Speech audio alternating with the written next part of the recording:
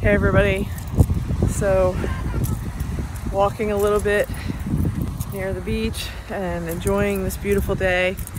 Just want to say a prayer to all my brothers and sisters out there that, you know, whatever you're going through, just remember that the spiritual warfare, it's going to be present because we are chosen, we are set apart, and because we are set apart,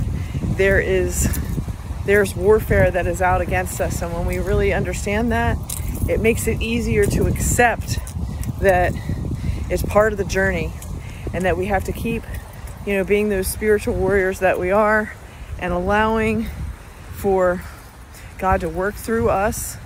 and to be the stand and be the voice to the people that don't know,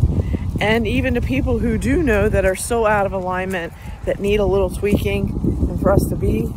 that moment for others to understand and tap into. We ask this always in Jesus' name, in Yeshua's name. We pray